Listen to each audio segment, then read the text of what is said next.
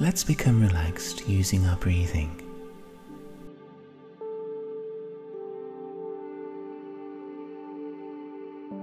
Breathe in a little more deeply than before. Breathe at your own pace, in and out. Notice the minute movements as you swell and reduce in size. Breathing in and out, letting that breath curl inside you around and out again. Go down in your body with that breath, moving in and out, a little further every time inside, right down your hips, down to your feet, and back up again.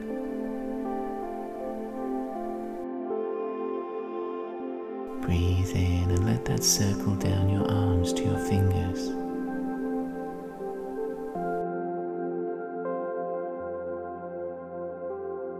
Notice where your point of consciousness goes to in your body with each breath.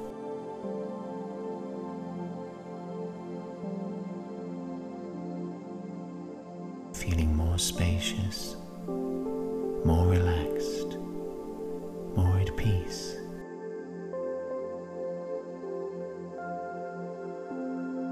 Do a scan of your body from the top of your head downwards all the way to your toes, and as you scan downwards, sense for anywhere where your muscles are tight,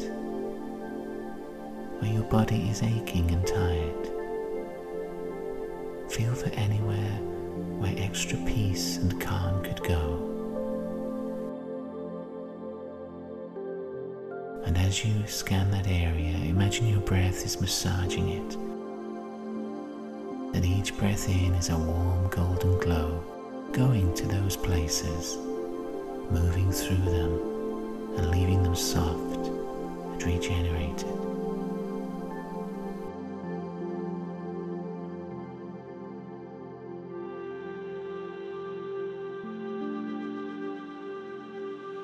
Now, the main area of movement is that point in your head where you think, where you process each thought. That spot is normally between our eyes, in the forehead.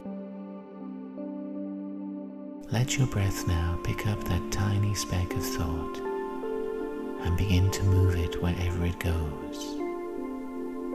And let that speck move outwards and explore.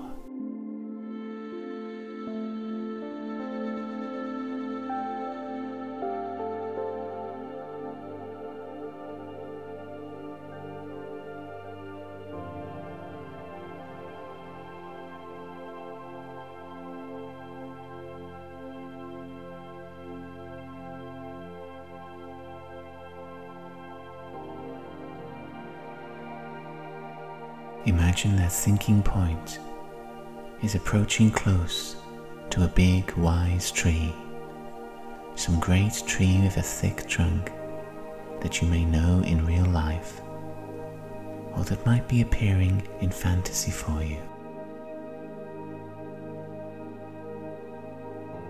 In the bark or down in the archways where the roots push down into the soil, there will be a hole in that tree, a small opening, and your thinking point of consciousness will go into there. Go forwards, past the bark, go into the warm, moist soil. Have the smell of soil close to you. Feel its wetness going past you on your skin. We push through its moist granules, past the tendrils of roots, going deeper and deeper into the earth, not afraid of the wonderful rich blackness down here, the minerals, the nutrients all around.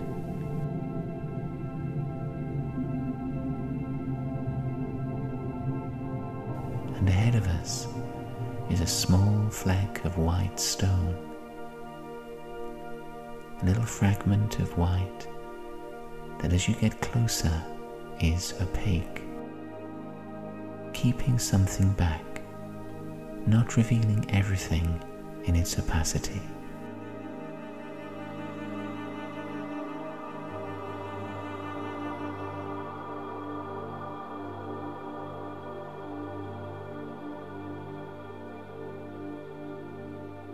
As we meet this white point in all this darkness, we aren't sure if this is a dead end,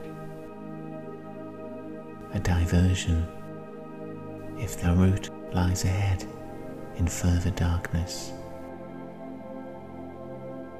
or if we should stay with this white fragment, learn more about it.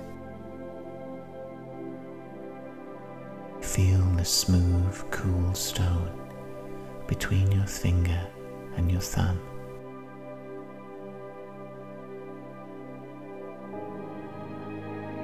Perhaps it is a mineral helper, a guide down here, waiting for you, waiting in all this dark for something to notice it. Hold this white stone fragment in your hands a few moments. Press it hard against your skin. Feel it, how it doesn't give, but how smooth it is. What does this little stone suggest to you right now?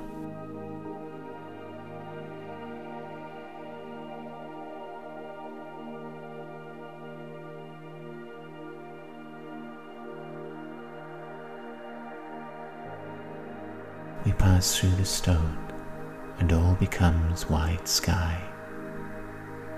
We are high up above the earth in cloud, and you are in the wicker basket of an art air balloon, its enormous teardrop-shaped bulk above your head. Notice what color, or what colors, the balloon appears as to you. Also above your head is the roaring flaming jet, the burning gas that keeps us aloft. You're alone in this basket, but it feels sturdy and secure around you.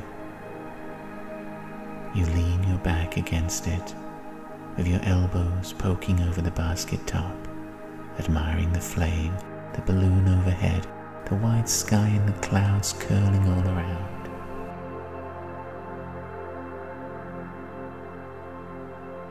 And there's noise up here, that roar of flame, the sound of the wind blowing past you, around you. Dimly through the clouds here and there, you get vague glimpses of the earth, a patchwork of fields far below us, the dull metallic sheen of ocean or river. It seems curiously removed, and the clouds steal over once again, leaving us in white. Over to one side there is golden light, where the sun is struggling to break through this cloud bank and find you, but it never quite does. This high in the sky, alone, in the next few moments you'll be joined remotely by some flying guides, by some creatures who have some teaching to share with you. So whether a flock of something will fly by underneath the basket, or some single flying creature will draw near, take a few moments to allow what happens up here to unfold. What is drawing near to the basket?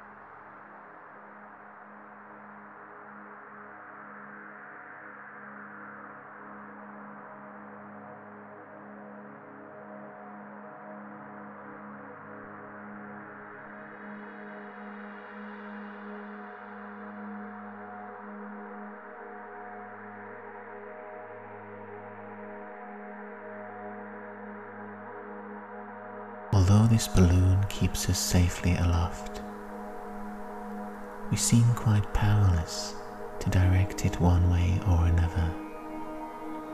We're conscious of direction from where the sun tries to break through the clouds, those hints of gold we see, the warmth on our skin. But the balloon turns at the whim of the wind, and it feels like around us are unlimited potential directions, the many stimuli that life can send our way. It is a maze of infinite directions, infinite turns, infinite maneuvers, in which we in our basket are powerless and passive.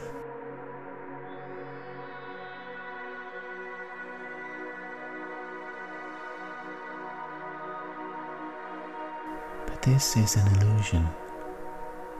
You will find you can direct the balloon in certain directions simply by focusing your will, your attention on where you want to go. So try that now. Feel what might be below the clouds with your intuition, or feel for where the sun is, where it's warming the land, and urge the balloon to go in that direction.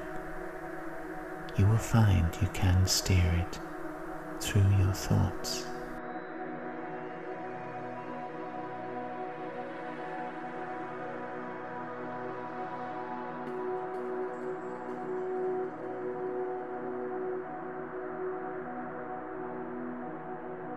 The clouds thin below us, stretch apart, dissipating to allow a clear view of the landscape. Below you, across the countryside in the daylight, is a network of roads and lanes surrounding the fields.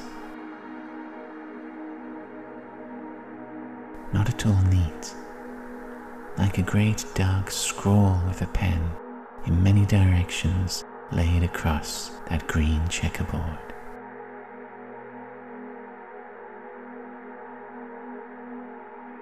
Some of those roads are busy with many cars upon them. Some are quiet, empty, overgrown. Some are neglected, fallen trees in places block them. And these roads, this massive dark network stretching across the land, represents a big investment you've made over the last year. To a person, to a way of life, to an ideal.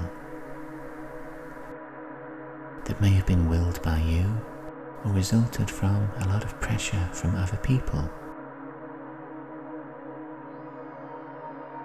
It could represent, for instance, the amount of energy and time you spend in getting to and from a workplace, or a family member's home, or some other big commitment in your time and energy that you go through almost daily without question.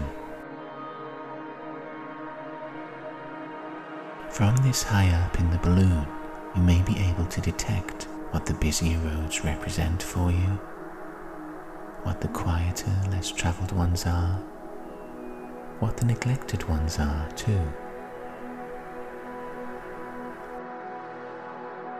But what will be revealed as well is a glowing area of road from one point to another that represents out of the whole dark mass the true energy required to go from A to B for that commitment.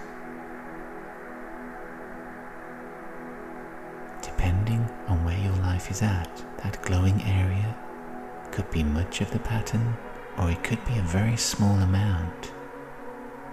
It could be telling you that most of your work was needed, or that in fact, in your mind the investment is much bigger than reality really requires. Tune in now to all those networks and what they mean to you below, and to the glowing portion. What is it you're being shown down there?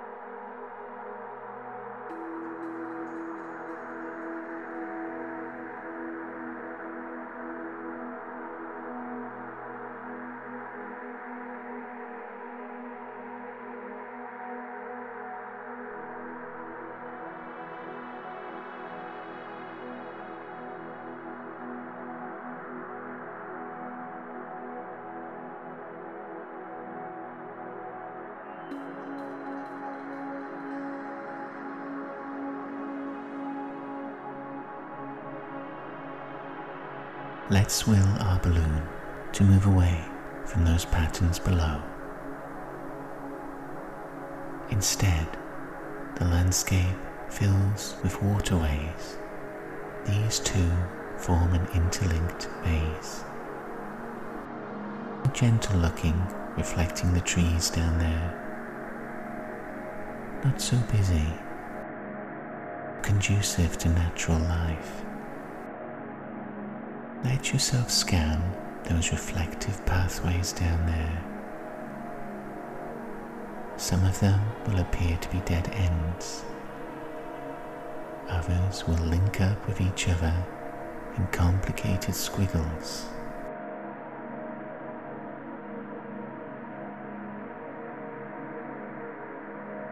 Again, these represent pathways you've invested energy in. But this is more emotional energy over the last year. These are how your emotions have flowed.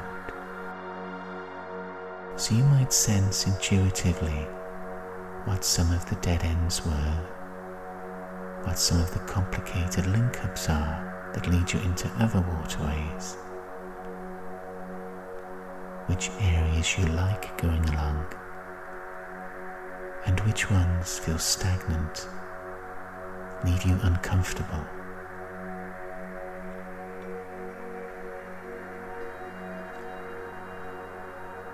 Imagine you could see yourself down there at different times of the past year. In some, you might be in a boat, rowing furiously, in a hurry, urgent with emotions. And in other places you might spot yourself floating by on a craft, completely passive, staring at the sky. Once again, take a few moments to survey this landscape below you and what those reflective waterways are saying to you. Do you think if you have that year again, you will respond to it in the same way?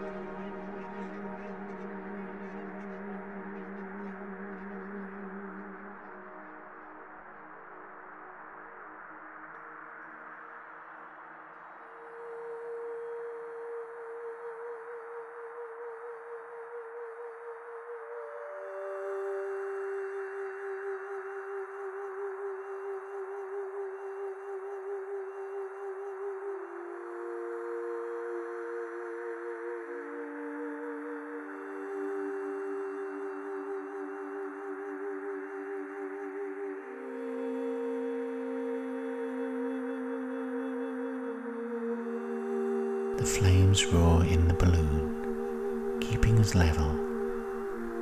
And over the basket side now, we're moving over hillsides lit in golden sun, an enormous maze of hedges, clipped and neat, with grass pathways between them and many small dots of colour where people are moving along.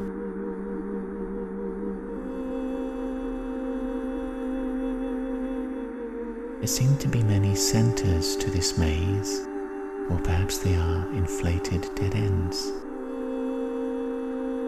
They contain white pavilions, structures for resting and enjoying and looking over the view.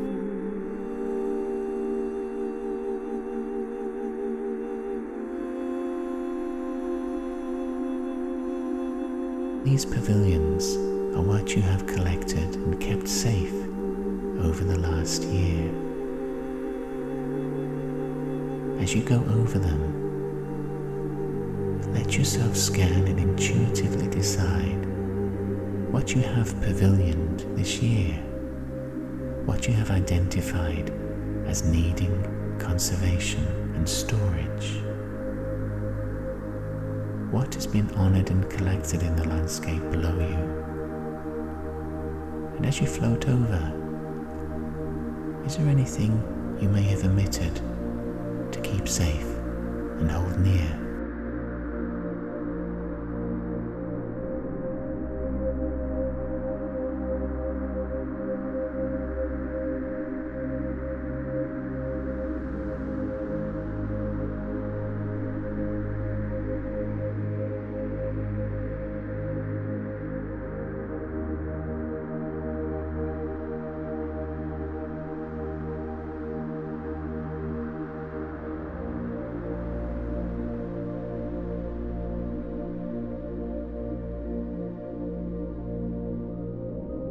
The people in those hedged pathways down there in the maze are the people who've been in your life in the last year. They seem oblivious to you, surprisingly, as this balloon goes by, close overhead now. You can spy on them, with them having no awareness you are there. Assess them with emotional honesty, but without judgment. Notice which people down there are vivid or well-defined, have energy to them and seem to draw you to them.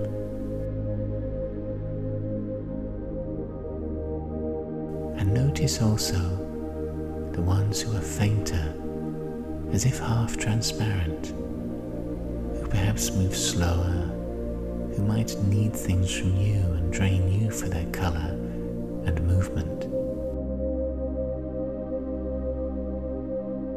You are invisible up here to them, and you have the opportunity, if only to yourself, to notice who really matters and who makes you feel good.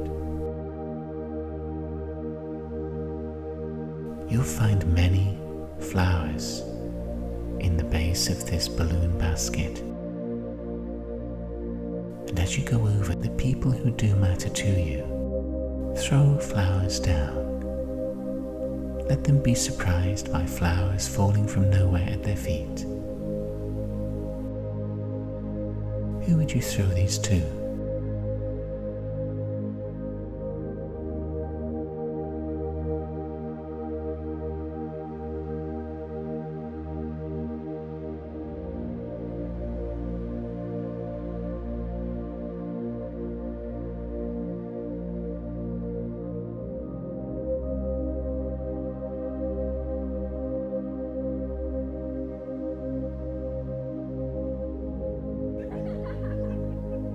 From here, you can look in all directions across your life maze.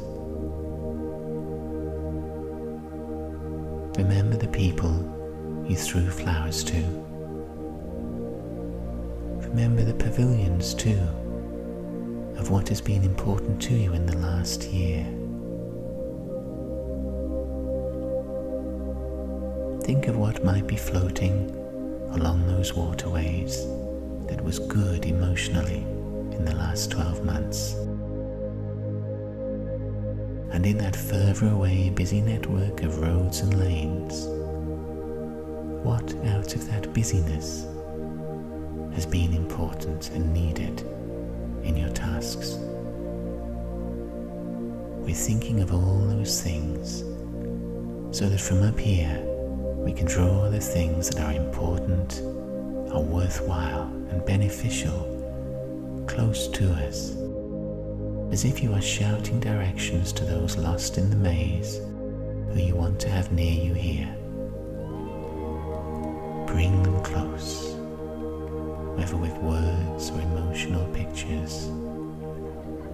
Will closer to you all that was good from the last year, the work you're proud of that you've done, the great connections you've made, the beautiful projects you undertook and completed.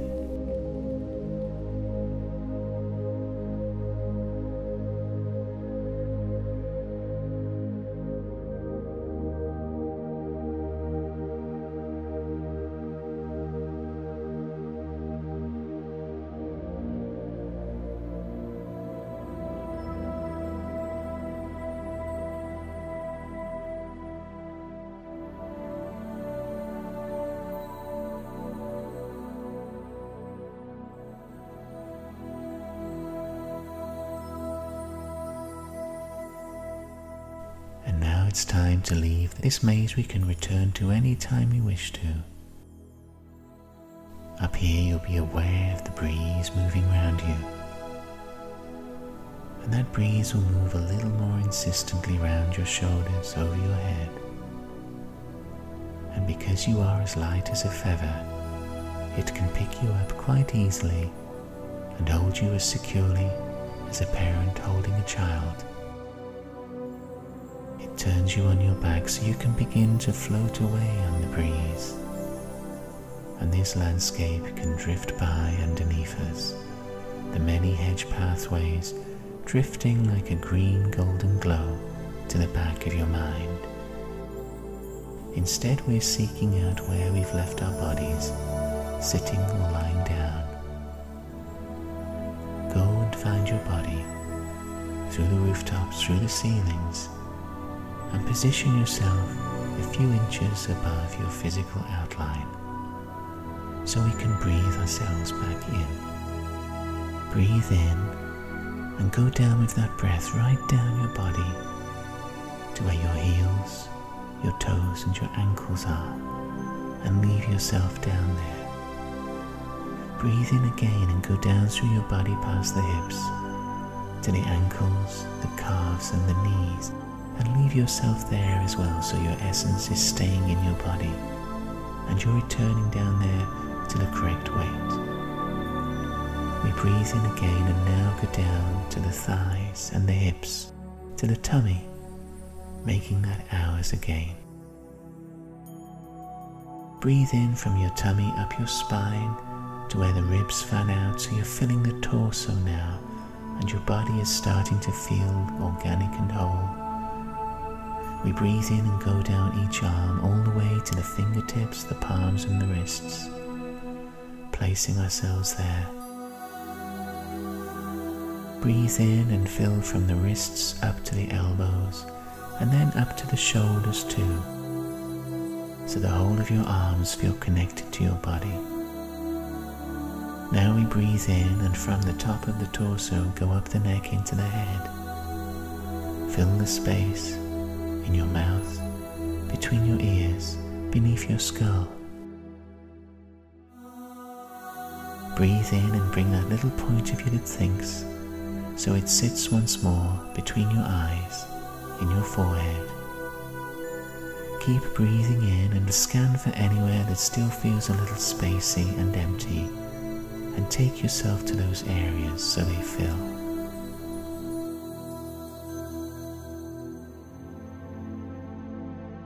Try wiggling your fingers and your toes.